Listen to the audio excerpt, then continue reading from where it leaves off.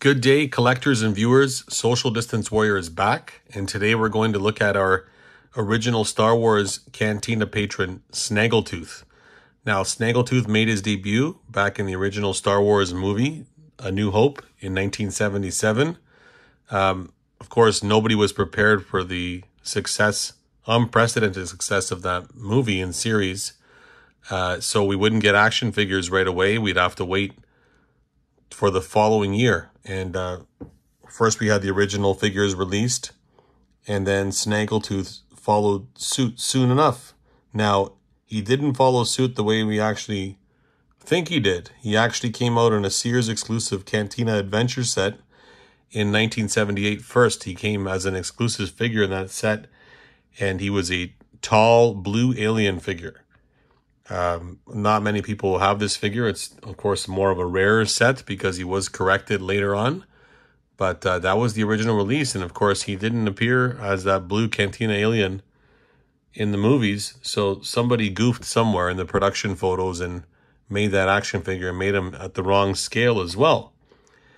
So we'd have to wait a year, but in 1979, we'd finally get the corrected on-screen version of Snaggletooth on our Star Wars 20 back. And so I have that card back for the character over here. We'll bring that forward. So as we can see over here, we see the Star Wars name pill there. And we see the nice little picture of Luke and Leia. To the right over here, nice name pill there, Snaggletooth. And there's a picture of him posing in the cantina in his outfit and that nice, pig-like mask that he's got there. Of course, mine is not carded, unfortunately. See, this figure has been removed and loved to be played with over the years. There's the nice Kenner logo there on the bottom. Now, you can see here up on the top pricing. I know people like to see this kind of stuff as well. This figure was purchased from Canadian Tire, and its original price was $277, and then it was marked down on sale, clearance, and that is $1.39, so almost half price there, as we can see. It always amazed me. They gave you a spot here on the card back to put the price tag, but for some reason, people at the store didn't care and they would stick it over here. And that's probably because no one expected these things to be wanted or worth something years later or loved by anybody else. But as we can see with me filming this video 40 plus years later and you watching, we do care. And these are the sort of things that we love to see, that nostalgia taking over something as prominent and as amazing as Star Wars. So that's the front of the card back. Let's flip that around to the back. As we can see here on the back, this is obviously multilingual card back here from Canada. We do see it's a 20 back, so we can see the 20 figures that came with. The original figures here up on the bottom, and then, of course, the newer ones that were added here on the top. And Snaggletooth is one of those guys there. And then, of course, here on the bottom part, these are these card backs. I used to be able to stare at these things for hours. It's like a toy catalog, and I'd look at it and I'd dream about what if I had that figure, and look how amazing that is with the pose, and I'd take him outside and play with him like Obi-Wan is there in the dirt and make it look like he's in a cavern. Over here we can see there is the mini action figure collector's case, as well as the Cantina playset. Land of the Jawas, and of course the dewback here on the bottom, and then there's those notorious proofs of purchases that would get cut out of these card backs and sent in for mail-away figures. So that's the card back for Snaggletooth. Let's have a look at the figure himself. Let's make his debut here. So here he is, 40 plus years later. Snaggletooth, this one of course always fascinated me as a kid. Not only did Star Wars, whet my appetite with space stormtroopers and an evil Darth Vader and a hero like Luke Skywalker with a lightsaber, and Han Solo, Princess Leia, but we'd have droids and alien creatures. And then the amazing thing is I loved Jawas and I loved Snaggletooth because they were shorter in scale, right? A shorter figure. They came in all sorts and all sorts of sizes, these figures did. All shapes and sizes, and Snaggletooth is one of those guys. And he's just an amazing figure. Now, the first thing that always stands out to me looking at this character is they initially made him as that big, tall, blue Snaggletooth. That probably explains why his arms are very long. So his arms are long there. But then his feet are short. But that original figure, of course, scale-wise, having the long arms made more sense because the legs were long as well. So that's probably a goof-up or typo somewhere where they changed it. But nonetheless, it's nice to have both versions if you do have them. We take a close-up here of his head. We can see the nice sculpting, standing the test of time 40 plus years later. He's got the tusks there, giving him the name Snaggletooth. Of course, the tooth sticking out, the nice eyes with the little white dot pupils on there, and nostrils, and of course the gray skin. And he's even got his own little haircut hairstyle on there. So there is articulation, of course, there on the head. We can turn that side to side, Snaggletooth. And then, of course, at the arms here, we can lift them up. And we can lift up the legs there as well. And we can see he's got the little foot peg there underneath. Now, let's have a look at his blaster. We're just going to remove that there. So a lot of the action figures came with the accessories. And he came in with that same blaster as Han Solo, that DL-44 blaster. Now, these are the parts, it's funny, these accessories are sometimes worth more than these action figures because they're so easy to lose. And it's not easy to hold on to one of these things. It's probably the most uncommon thing to have if you have a used action figure that's not in the package. It's usually missing accessories. So they're a hot commodity, and of course there's lots of repro stuff out there, but I'm not a repro guy. It's all got to be all original stuff, and that's an original blaster there, so you can see how nice that was, and it fits nicely in his hand. Now, the figure himself, we can take a nice close-up of him there in the front, and then if we lift him up, we can see foot pegs there on the bottom, okay? Nicely painted belt here. Turn him to the side. That's what we get from Snaggletooth there with his nice big long arms. And then from the back as well. And then on the back here, if we lift the leg up, we can see that it says Hong Kong. And it's got the little name stamp on there. It's hard to see, but it is there. So that is Snaggletooth. That's the original release that we got back in 1979. So let's put him back over here and let's see where we go next. So we'd have to wait a number of years to get another Snaggletooth. This is a confusing one because Star Wars came back in the 90s and we had the Power of the Force 2 bring back the action figures. And then Snaggletooth wasn't featured in that original batch of figures. In fact, we wouldn't get a Cantina Alien version of a Snaggletooth character until 1998. So 3 years into that Power of the Force 2 line, they had cinema scenes where you could get 3 figures in one scene, and they usually put characters in there that they weren't going to release on single card. And of course, the Snaggletooth species was one of them. It's an interesting one because on the package, his name is Tequil. And then at the time in the 90s, I'm not sure if it was the late 80s or 90s, they started giving the Star Wars aliens names. And they gave the species names as well. And it turns out that there was more than one character of this alien that played Snaggletooth in the Cantina. One of them was, Snaggletooth was Zutton. And then this character, who I'm going to bring up over here now, his name was Tequil. But every depiction we have of Snaggletooth looks more like this guy than the character that we have as Snaggletooth. And there's a reason for that. Because this is the guy that we'd see on screen, as you can see on the packaging back over here. That's the character that you'd blip and miss on screen. But the other character over here, that's Snaggletooth that we got in the initial action figure form, in that picture that you see there, that's from the Star Wars Holiday Special. So as we go through, we'll kind of find out a little more history on him. But let's have a look at Tequil here. I still consider him Snaggletooth because that's all we got at the time until the 2000s. So lo and behold, in 1998, we'd get a character from the Cantina that we could use as our Snaggletooth. Now, he looked a lot different. He is hunched. So he's got one area here that's hunched on his shoulder. And he's in totally different garb, totally different outfit than that original character came in. And that used to, you know, and I wouldn't say confuse me, but I'd say, you know, alert me a little bit as a collector at the time why they couldn't just make that original character, because we didn't have enough media to discuss these different scenarios or options on them. So as far as the head sculpt, you can see the head sculpt is nice. It's come a long way from that original one, but they've given him, you know, definitely a lighter shade of brown on that head. It's not dark. And his pupils aren't painted. It's just 2 big black eyes. He does have the tusk there on one side. He's got a nice little shull here coming down. We can turn his head side to side. He does have articulation there, okay? As far as the arms, they do go up and down, but he's got that weird hunch, so one of them is straight and then one of them is curved over here. Like the characters at the time, toys did on the Power of the Force 2, there is added waist articulation, so you can turn him to the side. And it's almost like he's ready to hold the drink over here in this hand. and sit at the Cantina bar. So he's definitely a nice welcome addition. He does have the bottom part of his top over here coming down below his waist, and as a result, you can't sit him. You can basically bring his leg up that far. If you tried to sit him, you're just going to warp this bottom part of the skirt. So I have him standing in my scene, but he's definitely in the Cantina because there was more than one of these guys. As far as down here on the legs, he does have different colored boots as well. If we turn them up, we can see underneath there, he does have a foot peg on one side, not on the other side. There is like an imprint of a foot peg in there, but it was never punched out.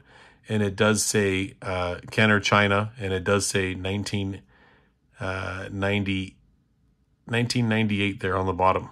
Okay, so that's what Snaggletooth or Tequila looks like from the front. That's what he looks like from the side, and that's what he looks like from the back. So that's what we got in 1998 as part of that cinema scene, Cantina Aliens.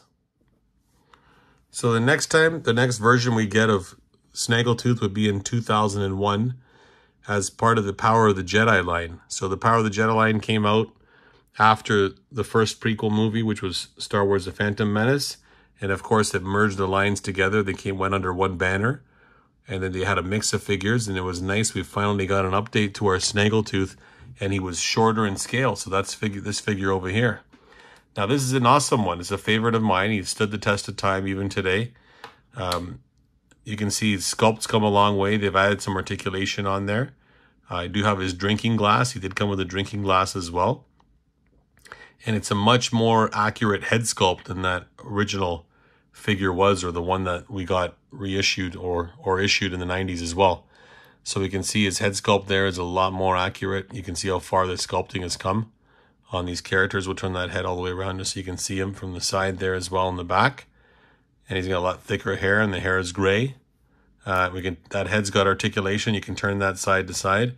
Now, like a lot of figures were at the time, this one's got some pre-posed sculpting on there, and this arm, unfortunately, is bent at the elbow here, and that's the fixed position for him to hold his drink. So all you can really do there is go up and down with that hand. It can't do much more. I don't want to lose that drink, and then let's keep it. And of course, articulation here at the waist, we can turn him side to side as well at the waist there. So you can see that. Oh, looks like he's lost his drink. We'll look at that in a sec. He does have an accessory here as well. He does have this gun blaster that he comes with. We can have a look at that up close as well. Now, a lot of the accessories started getting painted with details, so it's got more than one paint operation on there, which is nice. Gives it much more realism with the scope. And figures started coming with sockets on their legs as well, where you can put these accessories, and Duros was one of them, and as was the Biker Scout as well. And then I love that. It was a nice little added feature that you'd have on your action figures, and that just goes into the leg there. Mine's not going in there very easily, but that's where that goes, in the leg and the boot. As far as the articulation from the waist down, you can see the legs move up, and then he has articulation here at the knees, so you can bend his knees. Okay, that's an added feature. And of course, as a result, you can have him sitting in your Cantina, which is amazing. Finally, we can pose these figures with a little bit more realism in our Cantina, have him sitting, not just standing. And of course, underneath there, we can see his foot pegs. Okay, and it says 2001 Lucasfilm Limited, Hasbro China underneath the legs there. So that's Snaggletooth here from the front. There's his nice little holster on his boot there. That's what he looks like from the side. Okay, and then you can see the look of him on the back here as well. And really nice paint operations on the figure as well. It goes all the way around. They didn't cheap out and not paint the back. They've painted that jumpsuit all the way through, and the belt as well. And there's a nice little, accents there around it, like the original one had in the picture there. It's like a little, almost like gold trim going around that blue. So that's on there as well. And it's funny, I have this guy because I have a later version of Snaggletooth. I have this one posed in my sail barge to give it a little more flavor with aliens in there. And he's definitely a nice action figure. And if you don't have him, I recommend picking him up. And that was the Snaggletooth that we got in 2001. Okay, so we'd fast forward a few years to 2004. And one thing I really love about this hobby is that there's lots of activity and passion from fans on the fan channels. And it's nice when the toy designers and the companies pay attention to them and try to fulfill requests for action figures, and they did for us at the time because everybody was always clamoring for and asking for a new blue Snaggletooth. And Hasbro, I hope that you're listening now because we'd definitely love an update to that in the vintage collection today. But at the time, in 2004, they released an original trilogy collection, Cantina Screen Scene. There was 2 scenes released with 3 figures each, and they came with the whole section of the bar. And Blue Snaggletooth was released in one of those, and those were Kmart exclusives. Of course, I didn't have access to a Kmart up here in Canada because they haven't been existent over here for a number of years. So I had to get mine off of eBay, but I got them for pretty cheap at the time because the figures didn't go for as much as they do now. So I picked up my Blue Snaggletooth, and of course I was ecstatic to finally have a Blue Snaggletooth, and that's this guy over here. So he's basically a Kit Bash figure that incorporates that original Snaggletooth from the Power of the Jedi line that we got, and then of course gives him longer legs so that he's a little more accurate to what that original figure would look like in height and in sculpt as well. So he's an awesome figure. They've used different arms on here. I think it's Kit Bashed. It looks like with Ponda Baba's body and arms and legs from that Cantina Screen Scene as well, because you can see on the side of the jacket here, he does have, you know, the ribbed parts of the jacket. And of course, he does have that extra articulation where you can move him just above the elbow over here to reenact that Ponda Baba getting his arm cut off, except, you know, Snaggletooth never got his arm cut off. So it was awesome to get a blue version of him. Actually, I kept him in package for many, many years because I loved the whole look of that scene. And then one day I just couldn't take it anymore, and I had to open him up and have a look at him in person and put him in my Cantina. So there's a nice look at the head sculpt. You can see it's basically the same thing as that Power of the Jedi figure that we had there. Okay, and then as far as the outfit itself, he doesn't have the paint operations or like the Power of the Jedi one did over here. They just went with a straight blue jacket. They painted his belt nicely, and they put a nice silver, you know, symbol, like buckle there on the front. Articulation on the arms. The arms, of course, do go up and down. And of course, just like Ponda Baba, he does have that extra articulation there, which is nice. He does have waist articulation, so you can turn him side to side, which is awesome. And of course, down below the waist here, his legs can go up. And he does have, this one's a little loose already. You can see they came this way, loose. Articulation here at the knees, so you can sit him down at the Cantina. And then he's got those infamous silver boots like that original figure had. So that was a nice little addition. It's almost like got like a 70s disco vibe to it. So that's what he looks like from the front there, Snaggletooth. And then we lift him up underneath. We can see his foot pegs there, and it does say Hasbro China, and it does say there's a stamp there saying 2002 because he's reusing some parts there from Ponda Baba. So that's what he looks like from the front. We turn him over to the side. That's what he looks like from the side. You can see that he is a taller version. And then that's what he looks like from the back. So that was the addition we had of the Blue Snaggletooth, and the only modern Blue Snaggletooth that we have. And if we're lucky, maybe we'll get one in the vintage collection someday, or as part of a playset. That would be great if they ever make a Cantina playset. That will be the ultimate figure that you could put in there, and I'm sure a lot of people would eat that up and pick him up. Okay, so we fast forward a number of years, and Hasbro decides to release the vintage collection. So vintage collection is premium versions of, you know, our Star Wars characters on the original card backs. And obviously we were all hopeful that we're going to get every single character released, but we didn't. And before that line ended, they released a bunch of multi-packs of figures to pay homage to the original designs that they had back in the 80s as well. And there was like a droid set, there was a hero set, and then there was a villain set. And the villain set came with Boba Fett, a Tusken Raider, which was named Sand People, and of course a brand new version of Snaggletooth. Now, he was an exclusive, I believe a Target exclusive down in the States. We didn't have Target up here in Canada. And as a result, I wasn't able to acquire the figure. And to date, I had every single Cantina alien that was ever released. Of course, I need a new Snaggletooth. That's no question. So I wasn't able to acquire the set, and I'd have to wait a number of years. And of course, I ended up getting the figure. But thankfully, when they re-released the vintage collection in 2021, we finally got Snaggletooth, or his name Zutton, on a Star Wars card back. And obviously that was a dream come true. I would have loved to prefer to have that Snaggletooth name pill on there, but I'll settle for the Zutton, and that's him over here on card. Let's bring him forward. It looks amazing on the card back, the original Star Wars card back. You can see the name pill is awesome. The Star Wars logo there is awesome. The Kenner logo there is amazing. You can see the figure sits nicely in that bubble with a nice yellow background. And he does have his blaster over here on the side as well. So that's what, Zutton or Snaggletooth looks like from the front. Flip that over to the back just to see the back there. And we can see that he's VC number 189. And there's some other figures that were available as well at the time that this figure came out. And a bunch of legal mumbo jumbo over here at the bottom taking up the rest of the packaging. So that's the carded version of Snaggletooth / Zutton. And here's the release, open release of him, okay, off card. Now this is exactly the same figure as the one that came out in 2012. They've updated a few things on him here. On the initial release of this figure, they didn't paint the joints in between. They were always different colors, and as a result, it created a problem when you're trying to sit your figure down or pose them, and they just an eyesore when it's not painted properly. But I do have the corrected version over here. Most of it's painted until you actually pull the ankle up too high, and then you'll notice that you can still see the red color underneath there. So he's an amazing sculpt, definitely an amazing upgrade. Now this guy, although he's Zutton, resembles Tequil, which is the other Snivian species character that was in the Cantina. He's got that sloped shoulder on the side there.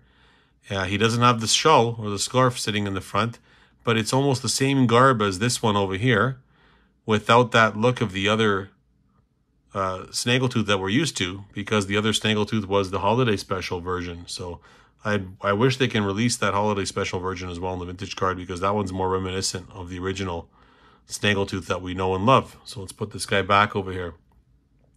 So that's what he looks like. He's fully articulated there from the front. We'll have a nice little close-up of the head. We can see how far we've come with sculpting. There's that nice tooth sticking out the side of his mouth there. He's smiling. He's got nice dark black eyes. He's got the nostrils. We can see what it looks like from the side. He looks a lot more like an ape or like a chimpanzee from the side there than he does the more reminiscent look, pig-like look that he had on the original one. But definitely a nice update. And of course the dark hair running all the way along the back. And of course we can see his little hunchback over here on the side. Now as far as articulation, he does have swivel here up at the shoulder. You can move that arm any way you want there. He does have it at the elbow as well. They've gone all out. And of course at the wrist here, you can turn that back and forth as well. And he is holding that DL44 blaster like the original one came with. Okay, so they haven't missed that opportunity. I'm going to show you something special with that in a second. Let's just take that gun out of his hand so we can have a nice close-up look at it. So that's the more modernized look version of that gun, but it doesn't have any barrel painted. It's just a straight black. They cheaped out a little bit on that paint job, which is unfortunate because vintage collection should be full paint work and everything. These should be amazing on package and open as well. It would have been nice to see him come with a cup as well. He doesn't come with a cup like that Power of the Jedi version did. But that's his blaster. Articulation here at the waist, so we can turn him side to side as well. Okay, he does have a skirt or the part of his robe that's sticking down down below his waist, and there is a nice little slit on it here, so that gives you an option to sit him down. It makes it a little more easier to sit him down. You can lift that leg up. We can see down here that he does have articulation here at the knees as well. Okay, and you can see they're the right color, which is nice. So you can have him sitting, and of course that gives you the opportunity to do a lot more with his character. And of course here at the ankles as well. And I was just telling you how mine was painted properly, but the paint's basically disappearing as I lift that, as I move the ankle down. So I can see that it wasn't fully painted in there like I thought it was. So once I'm up in that position though, you can see that it is painted. You can't tell. So that's his look there. Underneath, of course, he does have his foot pegs. Let's have a look at him from the front. Okay. Snaggletooth from the front. You can see he's a nice weathered paint job on him there. Then underneath, of course, is 2 foot pegs. And it does say 2012 Lucasfilm Limited underneath there. So that's from that original release, the original sculpt that came in that 3-pack. And then if we turn him to the side, that's what he looks like from the side.